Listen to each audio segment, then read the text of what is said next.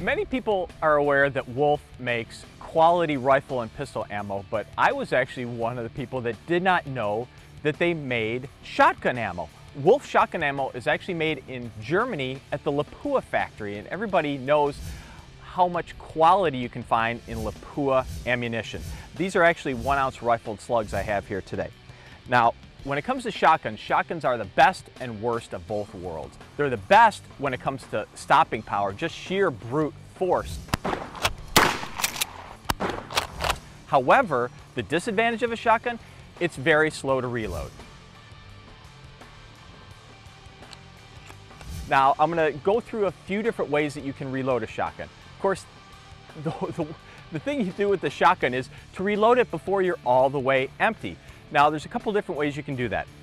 Traditional, simplest way is just turn the gun over, put a round in the bottom, like that. Another way is a little bit more tactical. Keep the gun up, pointed in the general direction of the target, and you load it from underneath. This requires a little bit more upper body strength. But say you run the gun dry, then what do? You know, of course you're going to go click if you're not paying attention.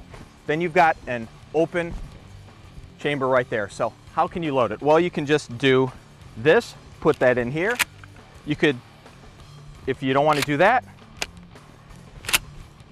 put it in here, rack one in, or there's a couple different ways you can do it. Like here, put the round in your hand, roll it over the top, and then you can push the forend forward. There's another way to do it. You just go over the top. Make sure the shell is pointed in the right direction. There, forward. Now, there's a bunch of different ways you can do it. There's no one right way, there's no one wrong way. It's really what feels easiest and more comfortable for you to try. But like I said, it's a shotgun.